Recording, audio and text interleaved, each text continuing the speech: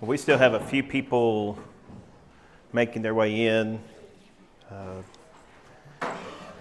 It's one of the most difficult tasks as a teacher when the class falls right after lunch. So keeping everybody in tune and way. But I just want to just say thank you for your participation, your attention, your basically being here, your attendance this quarter.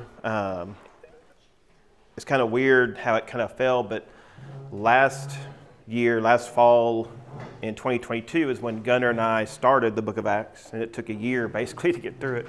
But we weren't teaching that whole time. So it's a blessing that we were able to kind of complete that last week. And as I mentioned a couple weeks ago, the goal for kind of today to finish out the quarter is to kind of hit some of the highlights, to hit some of the more meaty sections, some of the things that hopefully we can go back and relate to and learn from the book. We won't have time to hit everything, as like I said, it took basically a year to get through it, but yet hopefully you've learned to grow and appreciate the book even more as we've gone through the study, and you've learned to be able to take some of those things and apply them in your studies and give you a little better background. So next week we'll begin a new quarter. I know that in the old library, or room 6, which is behind us, Sam will be teaching on Galatians, the book of Galatians. And then in here, I know it'll be Carrie and John, but I'm not sure about their topic. It's going to be on church growth and spiritual maturity. Okay, church growth and spiritual maturity. Okay, so great. So again, next week, so make sure you choose which class you want to be a part of and be prepared to be here next week. Again, it's been a great opportunity, a great honor to be able to study and to help kind of lead through the class. Before we actually dive in, we'll actually begin with a word of prayer. As you please bow with me. Our Father in heaven, we are so thankful for everything you bless us with in our lives. Father, we are so thankful for your Son and his sacrifice on the cross. Father, we thank you for the hope that we have through that sacrifice, through his death and burial and resurrection. Father, we are so thankful for your love for us, and that we have the opportunity to be obedient to you, to be faithful children of yours. And Father, we thank you so much for the opportunity we've had to study your word this quarter. We thank you for the book of Acts, for so many applications, so much information that's found in it, that you'd help each and every one of us to continue to study not only this, but your word, that may continue to grow in it, that we may get closer to you by our study. Father, we thank you so much for the church here and throughout the world. Father, help you to bless each individual member and help them again grow closer to you. Father, we thank you so much for those who may be listening to us or watching online, that you'd help bless them even when they can't be with us, that you'd help bless them, whether it be illness or maybe they're traveling, you'd help bless them that they may be able to be back with us soon. Father, we thank you again so much for your Son and our Savior, Jesus Christ. In his name we pray. Amen. Okay, so I went back and trying to figure out best avenue to kind of go through this. I'm going to kind of give you a brief overview of just kind of going through the book. We're going to see some lessons from the book of Acts. We're going to see some basic items, and we're going to focus on some of the lessons that we can learn from Paul. Hopefully, in our study, not only you've had a better appreciation of the book of Acts, but also of the Apostle Paul. And so through that, we'll kind of dive in and see, and I'll have some questions as we go along. So looking at the book of Acts, we remember, if as we've talked about several times, the involvement, we could call Acts, book of Acts of the Apostles, but it's only of Acts of a few of the mentioned apostles. We see, we see James, John, Peter, and Paul actually mentioned in the book. Primarily given between Peter and Paul as far as most of the evangelistic work that took place. History, the book is a book of history and a book of beginnings. We can see that as we've studied, we see the beginnings of the church or the kingdom. For Christianity, for New Testament Christianity, it is a critical book of our understanding. It's as we'll get to a little later in the class, it's referred to as the hub of the Bible. And so there's a lot that comes out of the book of Acts that we need to make sure that we're familiar with. There's a lot of examples, again, a lot of history there.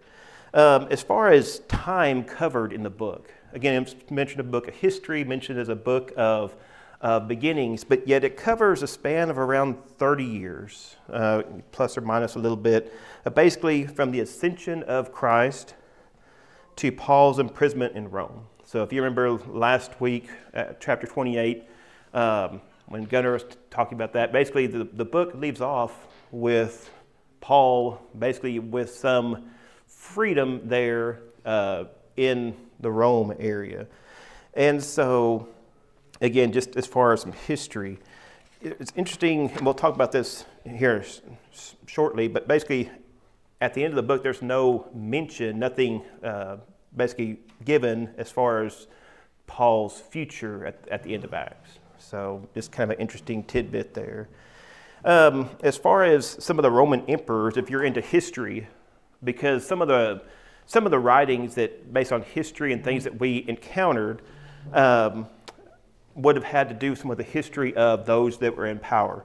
And so the Roman emperors who reigned during this period were as follows. So we have Tiberius, which would have been basically 14 to 37 AD. Caligula, which is basically 37 to 41. And if you're writing notes, if you want some of these notes, just feel free to let me know. I'll be happy to send them to you. Claudius, which was 41 through 54 AD. And then Nero, 54 through 68 AD. So again, and each of those had different emphasis, different actions and things that impacted, of course, Paul and others in the church. We look at the writer, we've talked about this several times, but who was the writer that we believe to be the writer of Acts? Luke, right. As we've talked about through the similar styles, we look at even the first few verses of Acts chapter 1, the similar writings, the similar styles. Also in the travels and things that we went, we see a lot of the pronouns saying, we traveled here, we went here. And so Luke, a lot of times, did go along or was present with Paul in some of the places that he went. So it just again gives us a little more background there with the writing of Luke and also with Acts. Just some key verses. If you were in the class last year, again a year ago, if I was going to pick one verse that would, it's hard to pick one verse out of any book that gives kind of a summary or a thesis of the book. But if I was going to give one verse, I would pick chapter 1, verse 8. And what that says is, "But you shall receive power when the Holy Spirit has come upon you, and you shall be witnesses to me in Jerusalem and in all Judea and Samaria and to the end of the earth." This was back talking to the apostles, leading into chapter 2, when the beginning of the church, or Peter's sermon, what would take place. But then as we've studied throughout the book of Acts, we see that fruition of what took place, that through their teaching, we would see that the church would be witnesses, both they'd be teaching Jerusalem, then you see them move to Judea, to Samaria, because of the spreading, and even to the remotest parts of the earth. We see some of that take place even with Paul's travels. And so we'll talk about that a little more, but you can see kind of just from that verse how Acts kind of follows through, and you see the spreading of the New Testament church and the gospel to others. So it's a great thought. Just a brief outline. I mentioned I had a real detailed outline. I'm not going to sit there and give all that, but if you're writing something down and you want just a brief outline of the book of Acts, I have kind of one I'll just mention just as a kind of a review. So chapters 1 through 7, you'll see the church established in Jerusalem. I'm sorry, yeah, chapter 1, it goes through, yeah, okay. Church chapters, and it kind of overlaps. Chapters 3 through 7, the church grew in Jerusalem. Chapters 8 through 12, the church was scattered to Judea and Samaria. As we just talked about in chapter 1, verse 8, we saw that those cities were named exclusively. Chapters 10 through 12, we see an overlap there. The church expanded, I want to say, to different groups, included the Gentiles. Some people say, some people the words expanded racially. I don't really like to say that, but yet it included the Gentiles and the Jews, and so that was a very key portion, very key item that took place. Chapters 13 through 28, this is a very big overview, but the church spread to the uttermost parts. And so you have, like I said, just a very basic outline. If you could definitely expand on that through your studies. Just a note, if you want to sit there and note the three different journeys that Paul went on, just if you ever want to go back and study those or study the locations. I know I'd provided a map a couple weeks ago, just of the last couple chapters. But yet, if you sit there and sometimes you can look at the back of your Bible at a map, but it's really a great geography lesson. It's also, as far as biblical geography, it's also helpful to understand the distance that were travels, that were encompassed in the travels that Paul and others went on when you study basically the trips that he went through. Basically, the first journey takes place from chapter 3, verse 4, through chapter 14, verse 28. The second one is chapter 15, verse 36, through chapter 18, verse 22. And then the third was chapter 18, verse 23, through chapter 21, verse 14. So if you want, again, to note those or go back and look at those, it's a great opportunity there. When we think about Paul, we think about timelines, we think about Paul being inspired writer. And what's one of the things we note Paul being as far as one of the inspired writers? I guess I should ask the question differently, but basically we see that he's probably one of the ones that covered the most epistles. He's known for at least basically 13 inspired writings to either basically individual congregations, or in the case of individuals such as Timothy and Titus and others there. But we see them, they kind of fall into four groups, and you can kind of see throughout the book of Acts, we didn't take time to discuss this, but yet we see kind of how they fall into place within the timeline. So Paul was, if you sit there and think about Paul being so busy in all his teachings and all his defense of himself, his imprisonment, everything that Paul went through, if you take that and include on top of that he was busy in teaching others, communicating, writing, it's just, you sit there and you have a greater appreciation for the things that he accomplished. Basically, if you sit there from the second missionary journey, which was basically timeline between 52 and 53 AD, we see 1st and 2nd Thessalonians was written from Corinth. From the third missionary journey, which was basically between 57 and 58 AD, we see the book of Galatians which was written from Ephesus. We see 1st and 2nd Corinthians. We also see Romans written from the first, or basically the first or the early Roman imprisonment, 62 to 63 AD. We see the books of Colossians, then Philemon, Ephesians, and Philippians written. And then towards the end, around 67 AD, we see 1 Timothy, Titus, and then 2 Timothy written from Rome. So, like I said, very, very busy, very engaged. And you can kind of, when you have a better understanding of how things fell as far as timeline, you can appreciate when those things took place. I know one of the things that we had a men's Bible study, and the last books that we had studied Philippians, and the last things we had studied was through 1st and 2nd Timothy. And when you think about that being towards the end of Paul's writing, towards the end of Paul's life, it can give you a greater appreciation for what he had gone through, also his instructions, his history, and the things that he had learned along the way, those things that he could pass on to a young minister like Timothy. So hopefully these things are beneficial. Hopefully these things help you appreciate when you go through and you study, that it'll help you understand a little more of the background.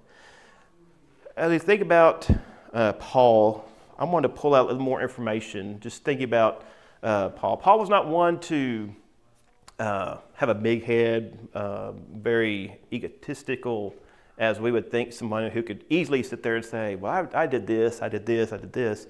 Paul was more probably as far as humility, as far as humbleness, as far as that demeanor, as we can read and we can see in some of his writings that we could come across with any.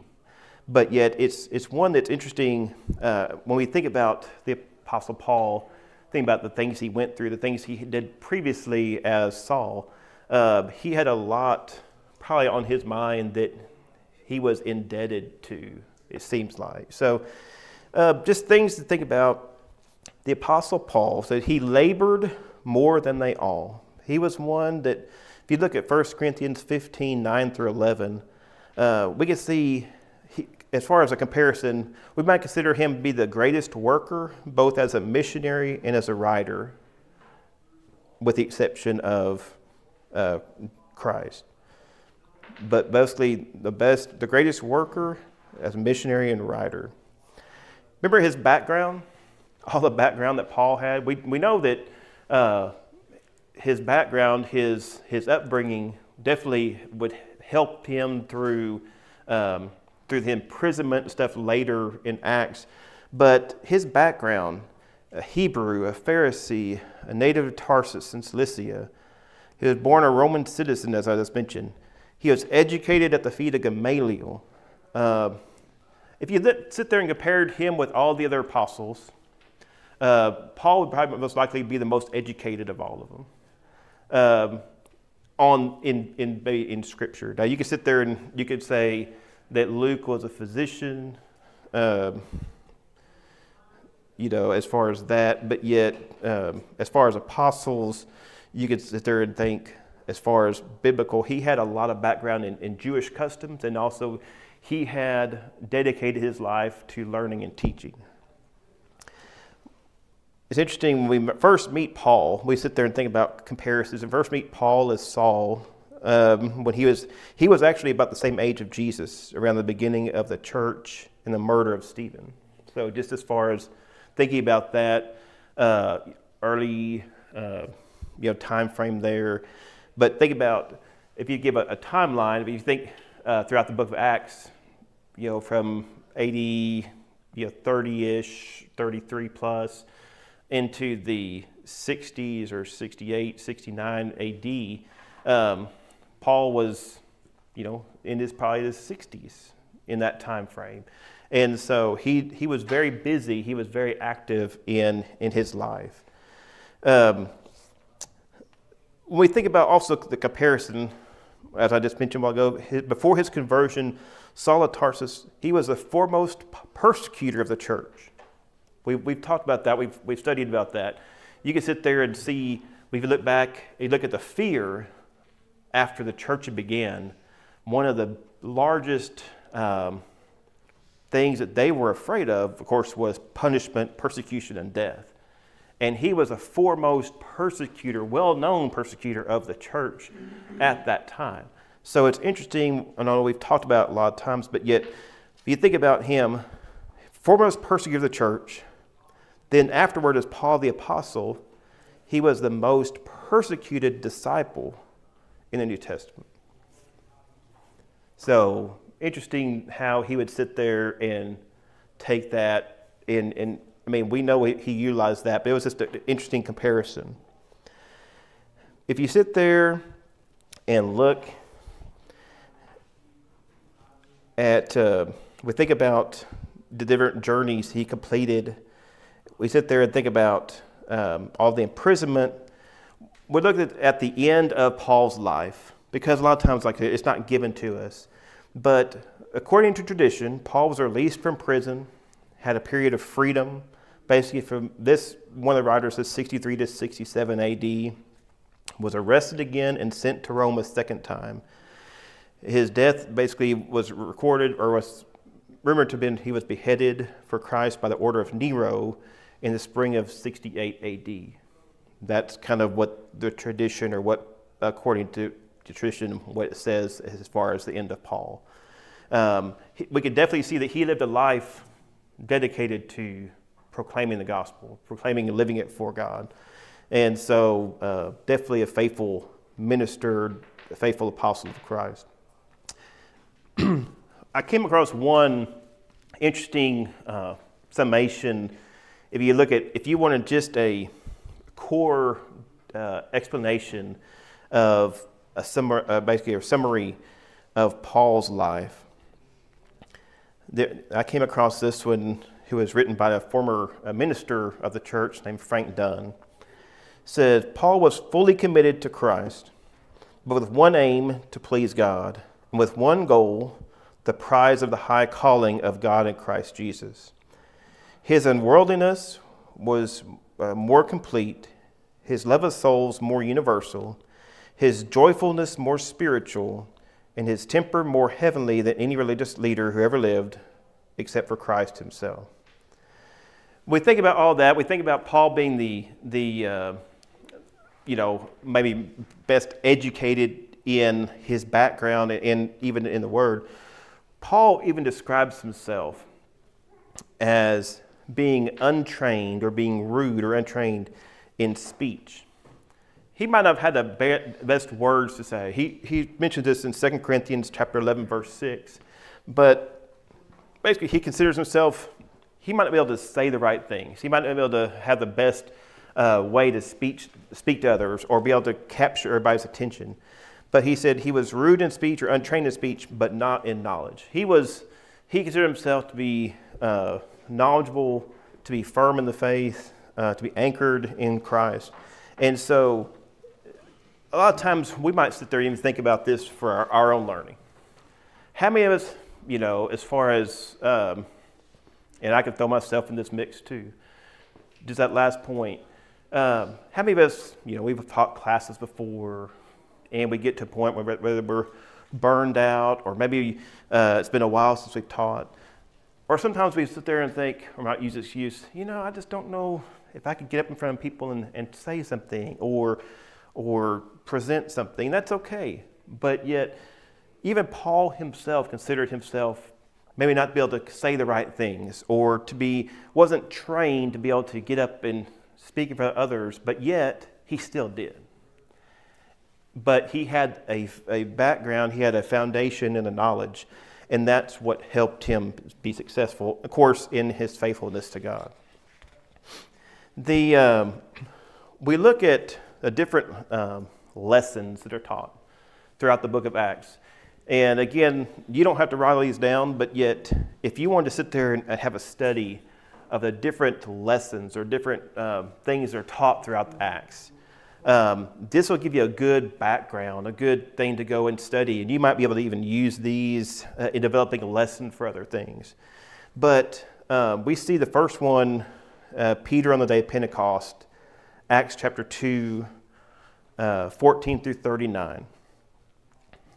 The next, just going kind of with the book, Peter on Solomon's porch, chapter 3, verses 12 through 26. We see Peter basically before the Sanhedrin in chapter 4, 8 through 12. We see Stephen's defense in chapter 7. If we have time, we'll touch on this in just a few minutes. Number 5, Peter's sermon to Cornelius' household. And basically the landmark kind of a chapter thing that said basically the first sermon to the Gentiles, which was chapter 10, 35 through 43. Excuse me. Peter's defense before the Jerusalem church for the conversion of Cornelius. We see this in chapter 11, 5 through 18. Paul at Antioch. We see chapter 13, 17 through 41. Paul at Athens, chapter 17. Paul to the Ephesian elders, chapter 20. So you have, like I said, there's still more. Paul's defense in the temple, chapter 22. Paul before Felix, that get a little more familiar because we've studied that in the last few weeks. Paul before Festus and before Agrippa, chapter 26 and following. And then last week, as Gunnar was finishing up the last part of chapter 28, we see even Paul, after the shipwreck, after finally getting to Rome, him sitting there and taking the opportunity to teach and talk to the Jews at Rome, which was chapter 28, verses 23 through 28. So one thing I just, in my studies, and I hope y'all kind of see this too, when you sit there and you go through these, talk about the book of Acts, and you see all the different examples, you see all the different sermons and all the different discourses and all the lessons that we can learn, I hope it gives you a greater appreciation of everything that took place. And we can see the benefit that we'll talk about here just shortly that took place because of that, kind of a cause and effect. You know, you sit there and you have something that impacts something and you have a benefit or an effect from that. For those, we talked about beginnings, we talked about the beginning of the church, we talked about history in Acts. 9 different examples of conversion in the book of Acts. So, again, if you're trying to teach somebody the gospel, if you're trying to give them examples of conversion, there's some really beneficial ones in the book of Acts to go to. I'll just read these through real quick, but definitely Acts chapter 2, the Jews on the day of Pentecost.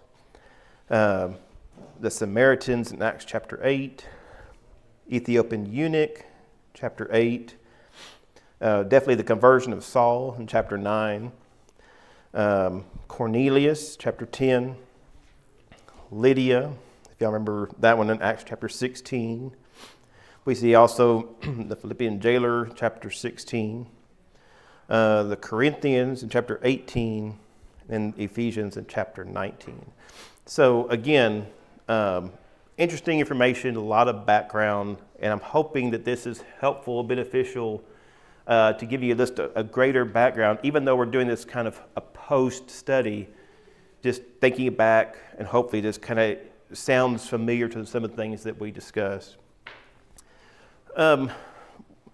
We sit there and think about some of the verses that stick out. I know I brought out chapter 1, verse 8. Maybe I would consider that being a thesis, or at least a good go-to as far as explaining the book. You might say in chapter 2, there's a lot of information there as far as go-to verses, and we'll talk about that shortly. But one of the things as far as just an overview, some of the things that took place, one of the things is as far as the name Christian, we think about Acts chapter 11, verse 26. They were first called Christians at Antioch. So just as far as the name, as far as wearing the name of Christ. Acts 11:26 gives you a little background for that. The interesting thing, and I'm not going to take the time to spend on it, but I had 8 different comparisons in the book of Acts. Or maybe I will take the time to do it, but yet where Paul and Peter basically in different parts of the book are engaged in a lot of the same situations. It's a very interesting comparison. So Peter, first sermon in Acts chapter 2. Of course, we're familiar with that. Paul's first sermon, Acts chapter 13. Back to Peter, lame person healed, chapter 3. Paul, we see a lame person healed in chapter 14, verse 8. Simon the sorcerer, Peter addressed Simon the sorcerer in chapter 8. Paul had to address Elymas the sorcerer in chapter 13. Basically, laying on of hands, chapter 8. The laying on of hands by Paul, chapter 19. Again, like I said, a lot of these took place. We see Peter in prison in chapter 12. We see Paul imprisoned multiple times, but also especially in chapter 28 listed there. But just the comparison there is interesting. Be an interesting study just on your own to take the time and look at the life of Peter and the life of Paul. Again, both of them were very active, very key roles in the book of Acts. And both had a very huge impact there. The one thing that we remember, even with Paul's background, Paul was there. He was chosen vessel of God, and his was teach, but also to take the gospel to the Gentiles. And so, just interesting thing there. When I go back and we think about a couple of minutes ago, I talked about the conversion accounts, the things that took place in the book of Acts, the history, the emphasis of Acts 2 and the teaching and the emphasis that took place there. One of the things I've always enjoyed going back to look at, and I don't have time to sit there and take and give you book, chapter, verse on each one, but think about the results of the sermons or results of the accounts that took place throughout the book of Acts, and as far as the church beginning and the church growth. So Acts 2, we see the record of growth of around 3,000 souls in verse 41. Acts 4, verse 4, number of men totaled about 5,000. So you see the church continuing to grow. Acts chapter 5, 14, the believers increasingly grew or added. We see multitudes taking place. Acts 6, verse 7, the number of disciples multiplied greatly. You see this growth continuing to happen. Acts 9:31, the churches were multiplied. Acts 12:24, the word of God grew and multiplied. Acts 16:5, the churches increased in number daily. And then Acts 19:20, the word of God grew mightily and prevailed.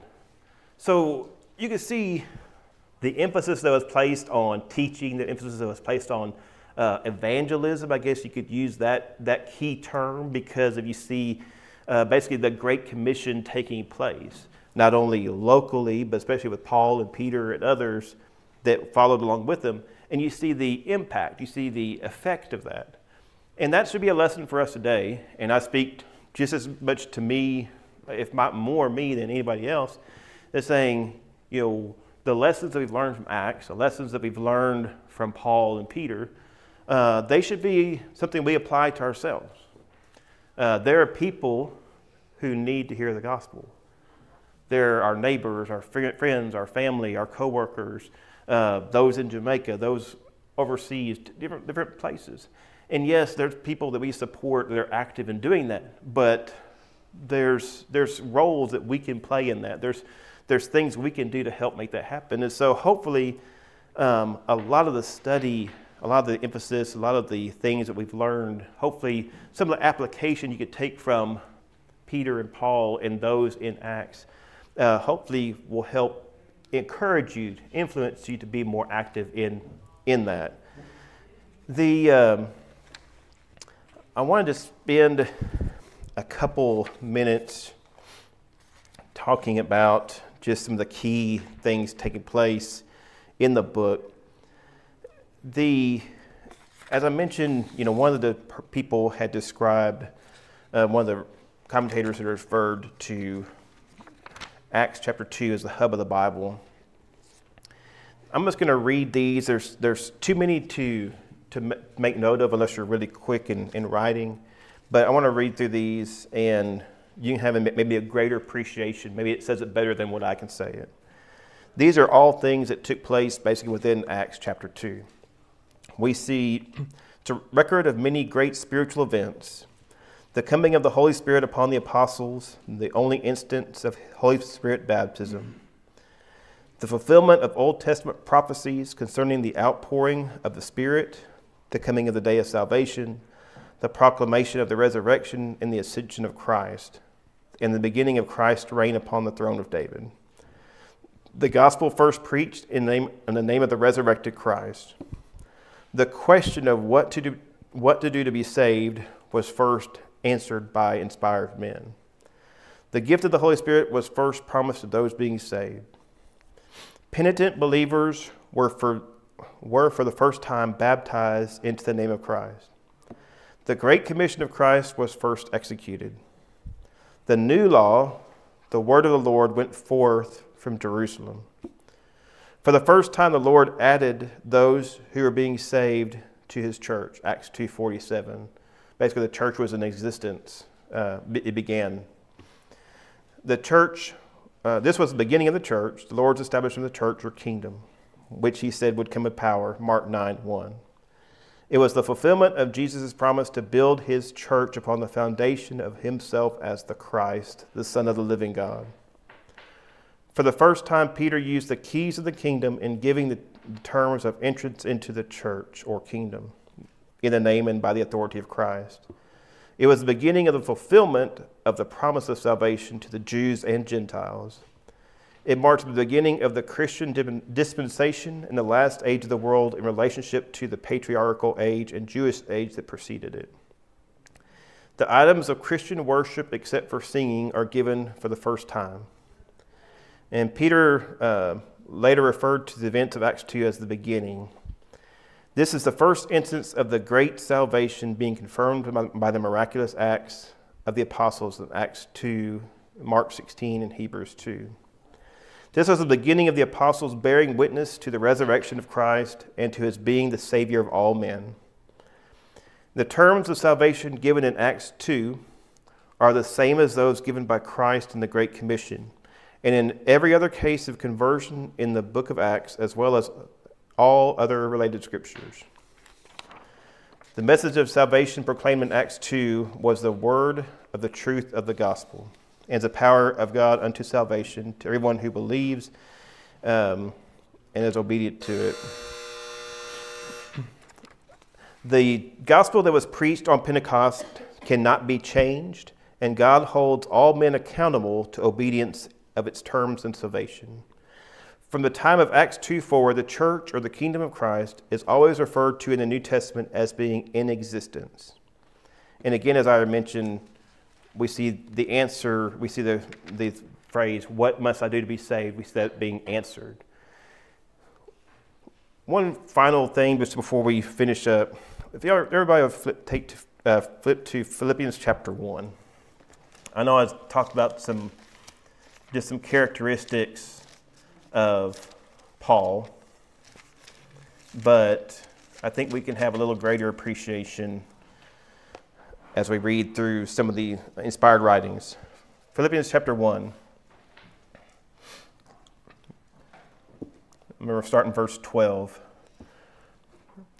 And this is, of course, addressing the church there in Philippi, but I want you to know, brethren, that the things which happened to me have actually turned out for the furtherance of the gospel, so that it has become evident to the whole palace guard and to all the rest that my chains are in Christ. And most of the brethren of the Lord have become confident by my chains and much more bold to speak the word without fear. We see just again, things that took place, things that Paul went through, benefiting the church, benefiting the word of God, that it spread continually. We're finishing up. If you sit there and move down to verse 19, I'm having to skip a little bit, but verse 19 to chapter 1. For I know that this will turn out for my deliverance through your prayer and the supply of the Spirit in Jesus Christ, according to my earnest expectation and hope that in nothing I shall be ashamed, but with all boldness, as always, so now also Christ will be magnified in my body, whether by life or by death. For to me, to live is Christ, and to die is gain. But if I live on in the flesh, this will mean fruit from my labor.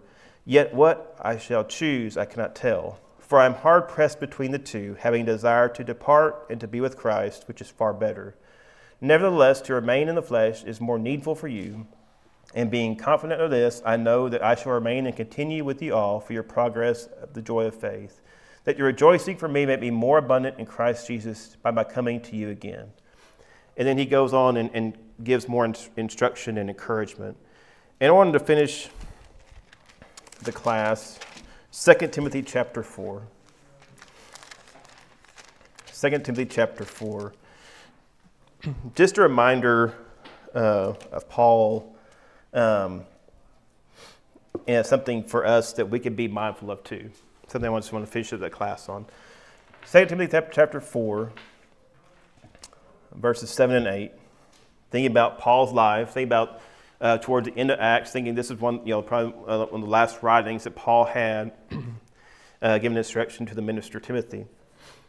I have fought the good fight, I have finished the race, I have kept the faith. Finally, there is laid up for me the crown of righteousness, which the Lord, the righteous judge, will give to me on that day, not to me only, but also to all who have loved his appearing.